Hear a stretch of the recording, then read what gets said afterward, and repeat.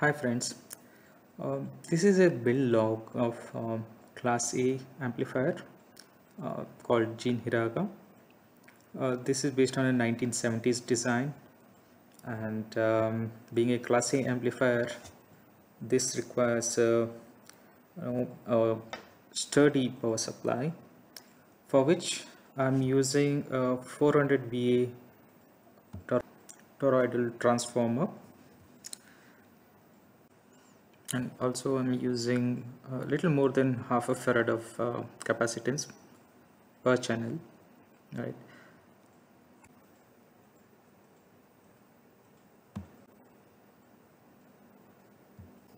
Here I'm trying to finalize the placements of components.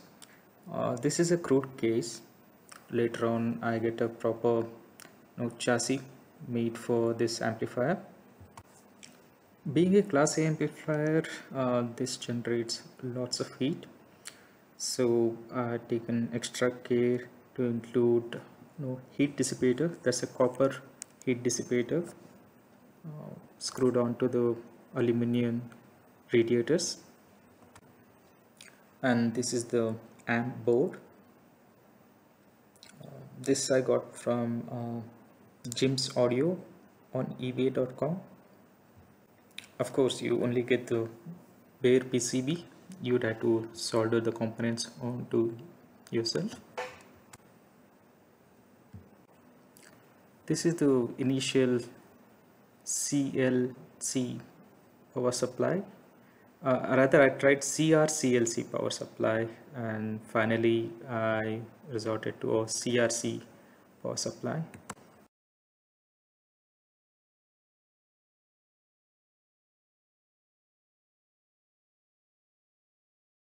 Specifically built for my amplifier.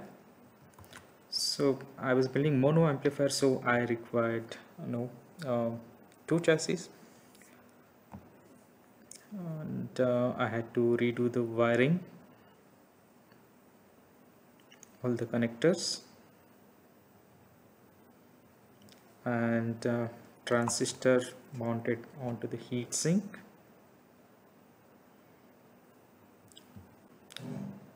Here you can see the view after I populated all the power supply into the new chassis, and that is the star ground,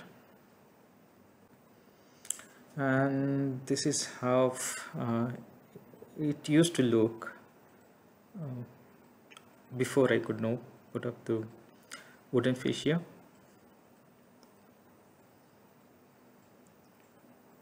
I also got a sturdy rack for these amps because each of them weighs somewhere around 18 kgs, and later on I made these wooden fascia. This is how the amp stack looks now.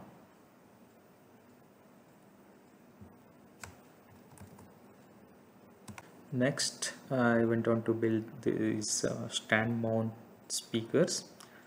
I'm using Alpair 10.3M wideband speakers. These drivers are pretty famous in DIY community.